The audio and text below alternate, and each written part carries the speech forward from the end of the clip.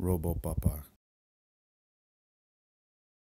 Hey guys, today I'm going to do a second video about the pucks. Last time I did an introduction to the puck and how to start it and install it and write some simple program. What I want to do today is actually show you how you can control from one puck to different pucks. As you can see in the little video on the side of the screen, I'm pressing basically one puck and it's running a program to check the battery level, and then it's showing up on the other pucks. The way to do it, the puck itself has a NRF option, and it's controlling and can run basically programs in other pucks thanks to that. So the way I did that is I ran the same program on all of the pucks, and what it does is basically this main function, the show battery level, and all it does is checking to see if any LED is on, and if it is on, it turns it off and returns, because that means you don't need to show anything.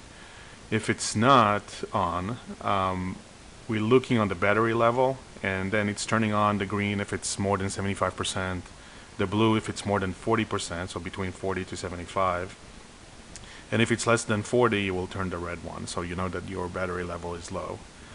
So that is the main function. Now the way that we get to that is by pressing a button. So we put a watch on the button itself. You can see over here that the button, and what it will run is the broadcast, and the broadcast is calling that show battery level over here. So which means that the puck that I'm pressing first, before it calls all the other pucks, it will actually do that battery level on itself, and then we'll find all the devices, and I'm outputting over here the length of it, and then we'll start executing, calling execute on the devices with an index. The execute itself, like I said, is taking all the list of the devices and start iterating through them using a recursive function. We'll check first if we got it all the way to the end of the devices, and if we're not, I'm outputting over here a couple of logs, but I'm checking to see if it has if the device has a property name, call name, and if it starts with Puck.js.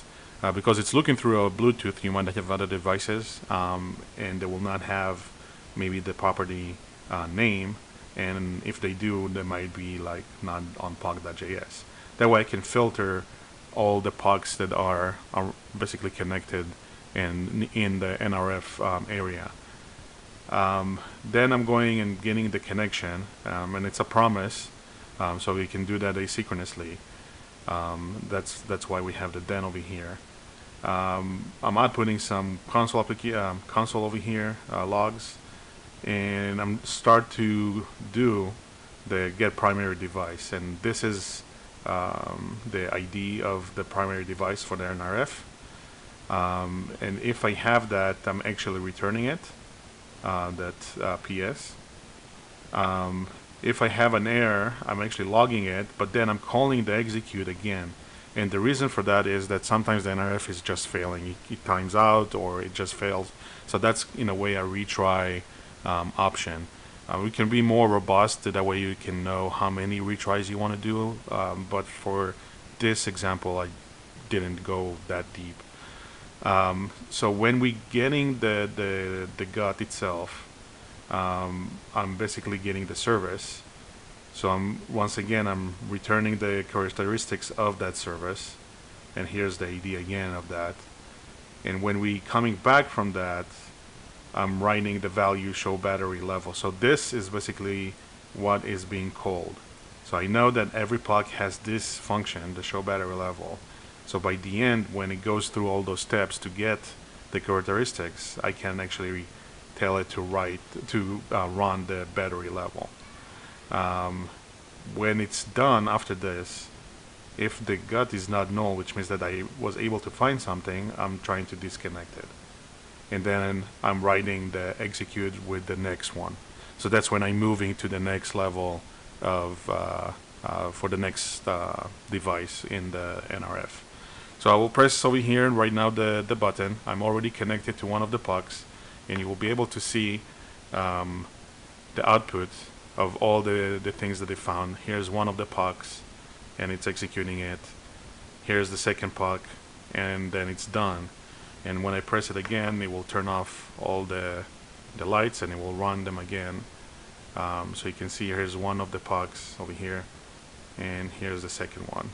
So the first puck with the ID, and then the second puck, and that is the gut server and the characteristics, and then we're done.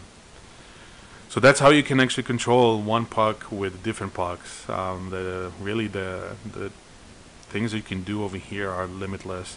So that's it for today. I hope you enjoyed that. Let me know if you have any questions or any comments. Leave them down below in the comment area.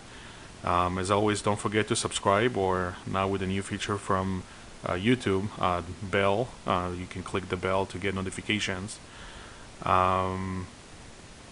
Yeah, just stay tuned for next week, and hope you enjoyed that. Thanks, guys.